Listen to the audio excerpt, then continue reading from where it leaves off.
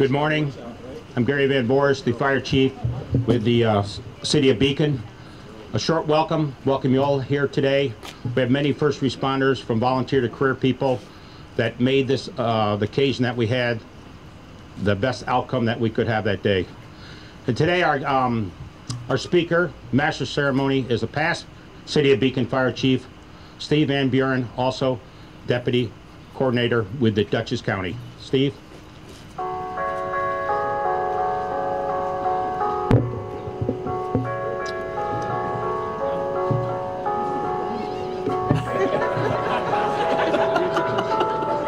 It does 2 songs, Tim? A few of my wonderful things. One of my wonderful things is the City of Beacon Fire Department, I'll tell you that.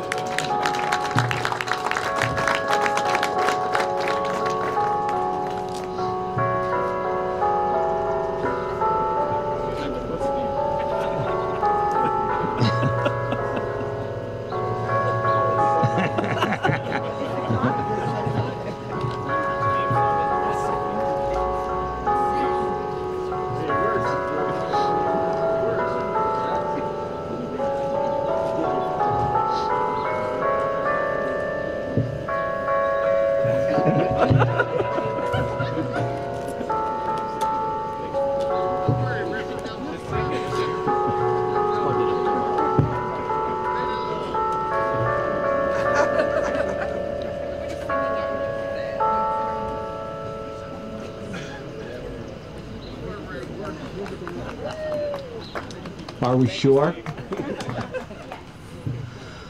I'd like to welcome everybody to the Emergency Responders Clock dedication. This wonderful timepiece has been donated by Mr. Denny Myers, a resident of 43 Ackerman Street here in the city. Back in March of 2012, he was severely burned in a fire in his home. He was rescued by members of the City of Beacon and Village of Fishkill Fire Departments. And it's because of that we're here today for this clock dedication that he has so gratefully donated to the city. At this time, I'd ask the combined City of Beacon and Village of Fishkill Color Guard to present the colors, and then we'll have the national anthem sung by Anna and Elizabeth Senecola, with thanks to Principal Brian Soltish of the Rombout Middle School, who's allowing the girls to skip school to sing this. So we thank Brian for that.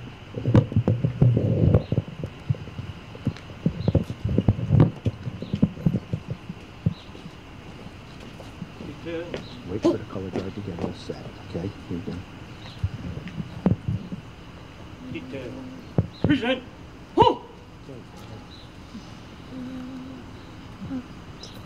Oh, say, can you see by the dawn's early light what so proudly we hailed at the twilight's last gleaming, whose broad stripes and bright stars through the perilous fight o'er the ramparts we watched were so gallantly streaming, and the rocket's red glare, the bombs bursting in air, gave proof through the night that our flag was still there. Oh, say does that star-spangled banner yet wave o'er the land of the free and the home of the brave?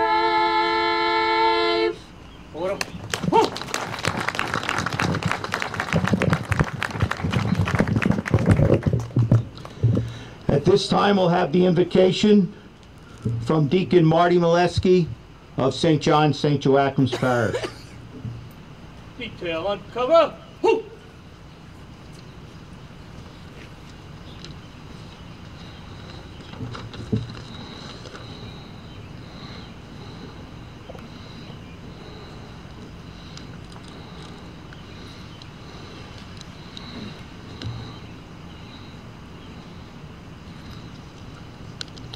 Good morning. Lord, may everything we do begin with your inspiration and continue with your help, so that all of our prayers and works may begin in you and by you be happily ended. Good morning. I was asked by my friend Denny to come to dedication of this clock this morning and to bless it. I have known Denny now for about a year, and I can tell you what a wonderful, kind, friendly, and thankful man that he truly is. This clock that we're dedicating to the city of Beacon today was implemented by Denny to thank the many first responders and firefighters from the city of Beacon and the surrounding communities who were able to respond to a fire alarm on March 26th of 2012 at Denny's place of residence. It is also Denny's wish that this clock be dedicated to his loving mother, Lucy Meyer Harrison LeClaire, who went to our Lord 60 days after the fire. Denny, I wish to applaud and honor you for your generosity to the city of Beacon and for your kindness and thankfulness to all who came to your aid on that dreadful day. You are truly an outstanding member of our community, and I'm honored to be acquainted with you. Thank you.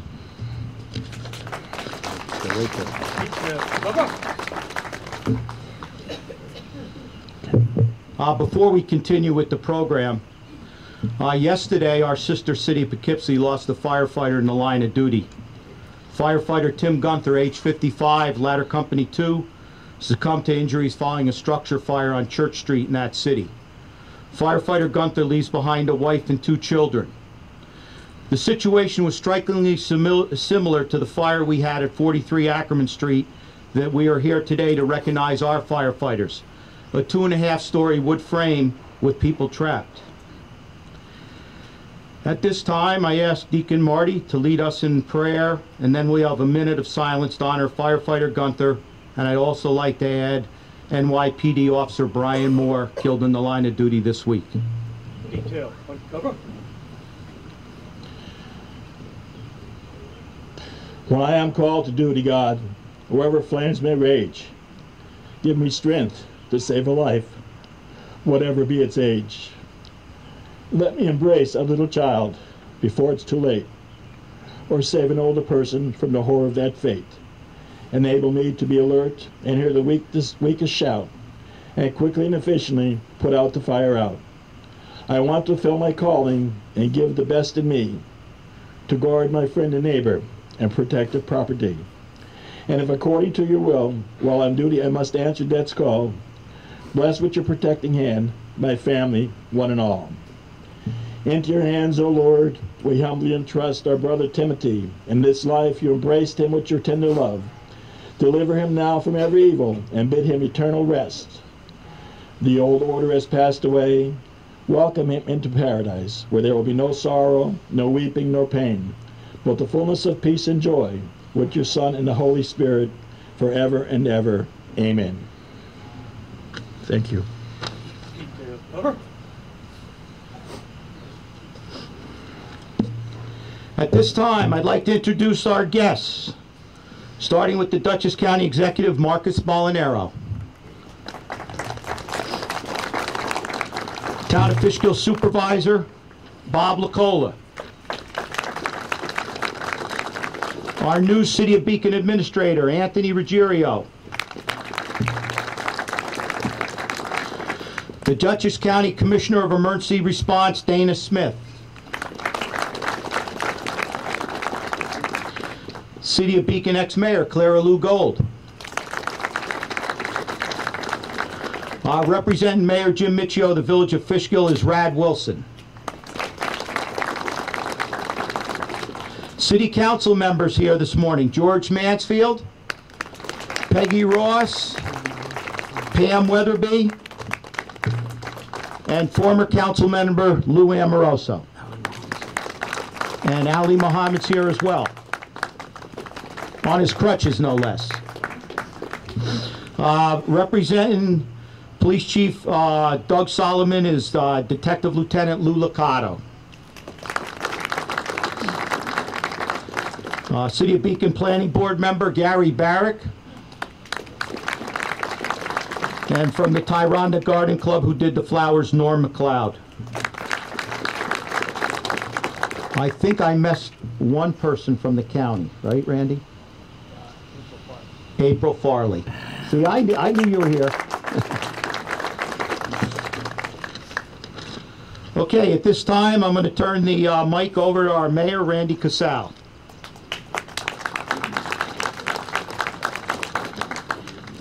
Thank you. I'd like to welcome everyone here this morning for this dedication. I'm honored to be here as mayor of the great city of Beacon, and today especially to be able to stand beside a person whom I've had a pleasure of calling a friend for many years. Denny Meyer and I met each other as children when his mother Lucy and my mother Betty were friends working in the same factory. We grew up together and then grew old together. We are here today for 3 reasons. 1, to celebrate, 2, to honor, and 3, to dedicate. We're celebrating the life of Denny Meyer, and we're able to do so because of the heroic efforts of the people we are here today to honor, our emergency responders. Thank you. It is because of them that my friend Denny Meyer is still with us today. On March 26, 2012, a major house fire broke out at 43 Ackerman Street. Firefighters found Denny unconscious, suffering from burns and smoke inhalation in his burning house. They acted quickly, selflessly, and heroically to save his life. He stands here today with a new chapter of his life before him. At this time, I would like to welcome Denny's fiancée, Karen, to our city as a new resident and offer our best wishes for their upcoming wedding and their new life together.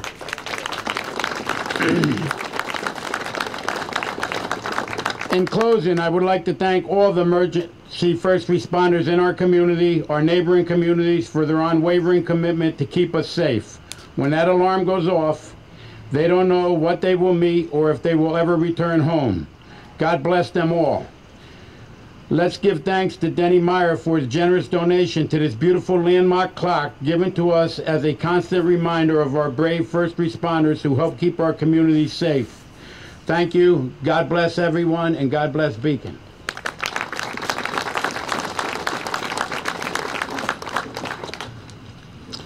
At this time, I'm going to read an event narrative of the 43 Ackerman Street fire. As we go through the narrative, the members of both the fire department and the ambulance corps that were involved that night, as their names are read, they will step forward from their ranks so everybody can see who they are. On Monday evening, March 26, 2012, at 9:17 p.m., Dutchess County 911 dispatched the City of Beacon Fire Department, the Beacon Volunteer Ambulance Corps, and the Village of Fishkill Fire Department with their FAST team to reported working fire with people trapped at the Meyer residence, 43 Ackerman Street. Ladder 3345 arrived on the scene in less than 2 minutes and encountered a confirmed working fire with people trapped and screams coming from inside the building. Firefighter Mark Romanelli immediately donned an SCBA and ran through the fire on the front porch to enter the building. The fire had already extended into the 2nd floor. He encountered healthcare aide Daphne O'Connor on the stairs trying to remove Mrs. Lucy Meyer Harrison LeClaire from her wheelchair. Firefighter Romanelli immediately removed the healthcare worker to the safety of the street. Re-entering the building, he was assisted by firefighter Matt Smith. Together they both removed Mrs. LeClaire from the wheelchair and carried her from the house. The condition of the patient at that time was unconscious and unresponsive. Both the healthcare aide and Mrs. LeClaire were turned over to BVAC and Mobile Life EMS staff at the scene. Chief Dennis Leahy informed firefighter Romanelli at the time that there was still a 3rd person trapped in the building. The Village of Fishkill FAST team had arrived at the scene by then. They were informed by command to immediately proceed with searches on the 2nd floor to find the 3rd victim. Lieutenant Brian Canero had positioned Fishkill's aerial apparatus in the driveway on the northeast side of the residence. Firefighter Dan Burke, Captain Brandon Knapp entered the second floor through a rear window. They were met by firefighter Brian Davis, who was represented by his dad, Mike Davis, ex-chief of the Beacon Fire Department, and successfully located the 3rd victim, who was Denny, also unconscious and unresponsive, approximately 15 feet from the window that the aerial ladder had been placed at. Together, firefighters Birkin Davis and Captain Knapp dragged the victim, later to be identified as Denny Meyer, Mrs. LeClaire's son, to the aerial ladder. It should be noted that at this time, command had given the order for all personnel to evacuate the building due to worsening fire conditions. Lieutenant Kevin Kilkenny proceeded to retrieve an 1 3/4 hose line from the stairwell and provide cover while the victim was removed onto the aerial ladder, where Lieutenant Canero brought the victim to the ground. All 3 victims were transported to local hospitals and later to the Westchester County Medical Center's burn unit. Miss O'Connor and Mr. Meyer successfully recovered from their injuries. Sadly to say, Mrs. Lucy Meyer Harrison LeClaire succumbed to her injuries approximately 60 days after the fire. The following members of the Beacon Volunteer Ambulance Corps provided patient care at the scene and on the way to the hospital that night. If any of you are here, please step forward when I call your name to be recognized.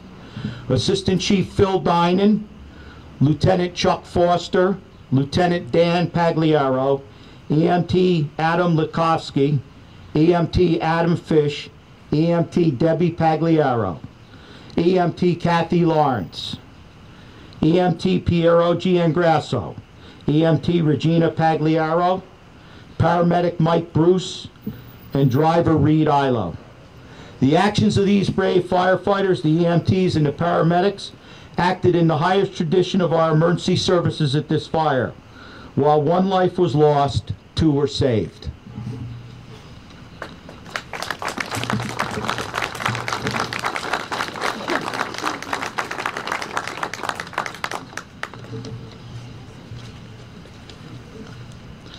At this time, I'd like to ask Denny Meyer to come up to the mic.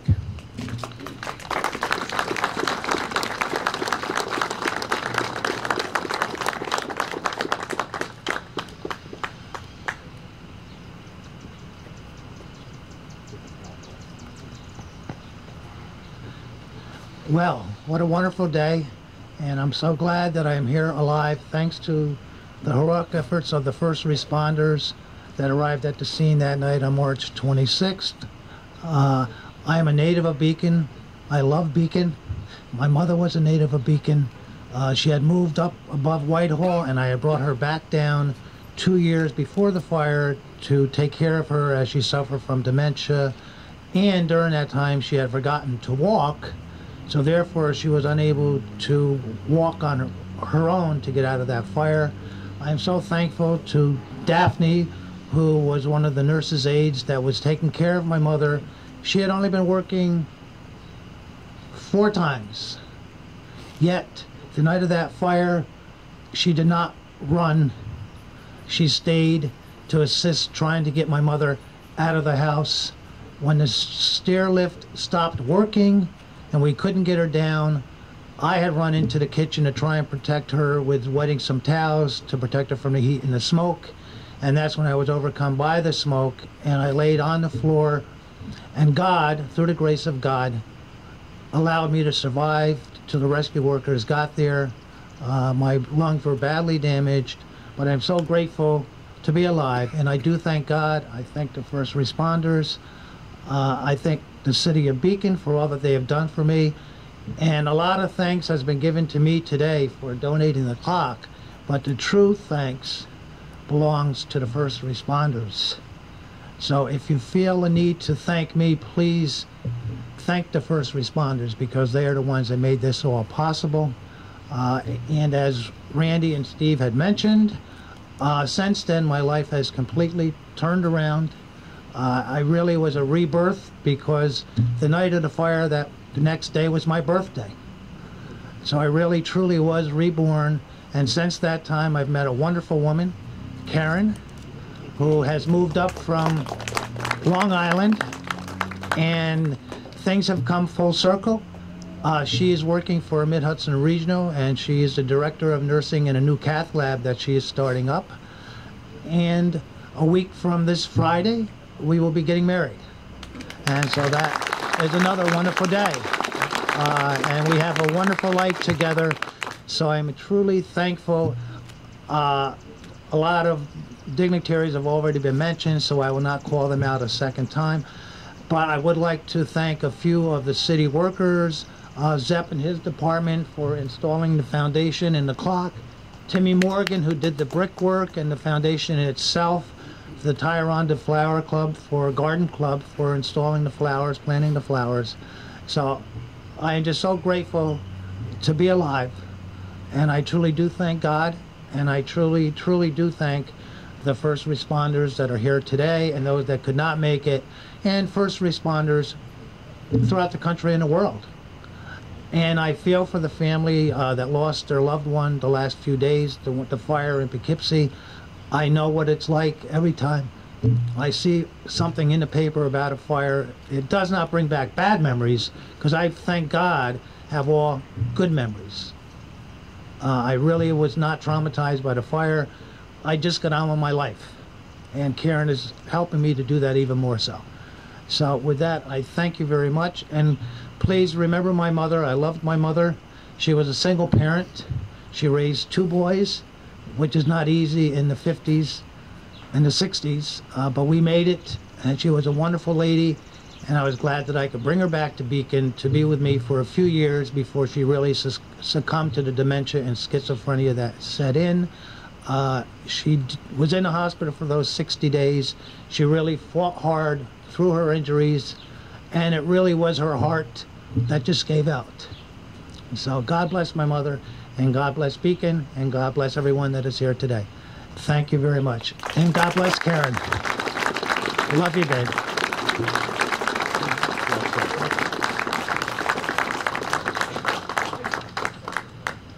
Oh, excuse me, one other thing. No, Randy mentioned that my mother and Randy's mother were best friends, and my mother would often ask me, how are the twins doing? And I'd say, you know, Ma, they weren't twins. If I'm not mistaken, I think Glenn was a year older. Glenn was a year older than Randy, but my mother always thought that they were twins. So.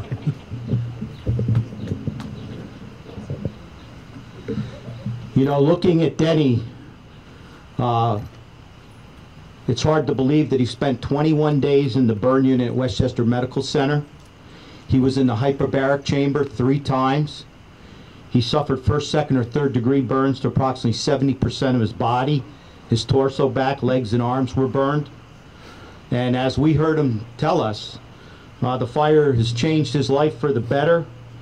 We've already met Karen. We all know he's getting married, and we all know that by all accounts he's a very happy man.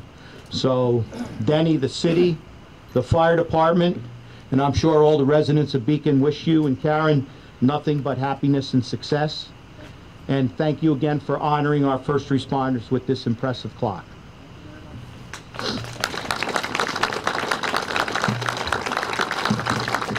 At this time, I'd like to ask Lieutenant Dexter and Chief Van Voors to take the bunting off the plaques, and we will read the inscription on the plaques, and then after that we will have the blessing and dedication by Deacon Marty.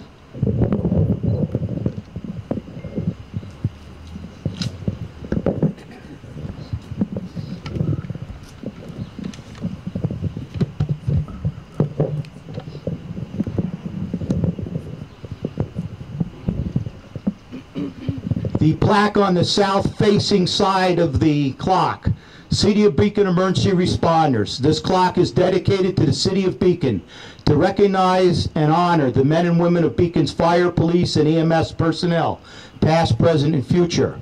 It is further dedicated in recognition of all the men and women, emergency responders, and medical personnel who put their lives on the line to protect and serve the peoples of the world when disaster strikes.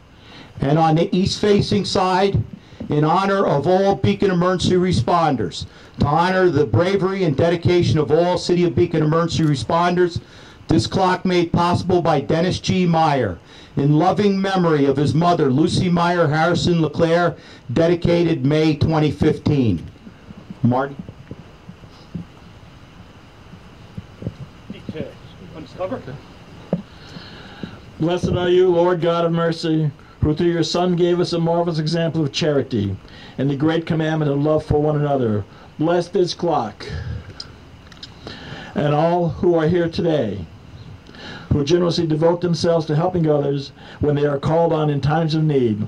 Let them faithfully serve you and their neighbor. We ask this through Christ our Lord. Amen. At this time, Amazing Grace. Detail. Preset. Ho!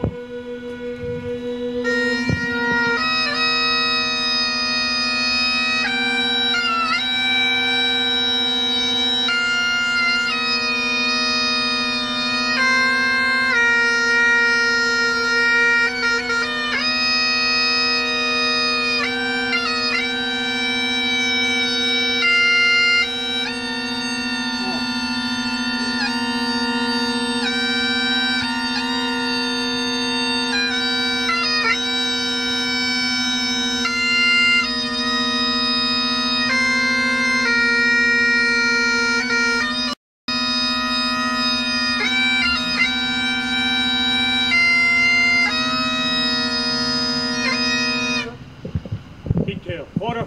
Ho! Oops, sorry. A few closing comments. We'd like to thank the Department of Public Works, Highway Superintendent Anthony Zepp Tomaselli, Maintenance Mechanic Davey Way, Maintenance Helper Ruben Sibbons, Heavy Equipment Operator Adam Sovic, and Alberto Soto, who basically worked on the clocks installation. Also Mason Tim Morgan, and I forgot to mention Mike Tancredi from DPW as well. And Mason Tim Morgan, they did a great job. This is all Dennings Point brickwork that's been recovered, which is a local industry long gone, but it's part of Beacon's history. And is Bob Murphy here?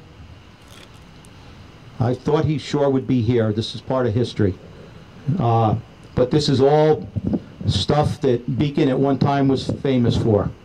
And also I'd like to thank Chief Gary Van Voorst and Lieutenant Tim Dexter for putting everything together, taking the lead, and also for giving me the honor to be the Master of Ceremonies today. I'd like to thank you all for coming. Have a great day.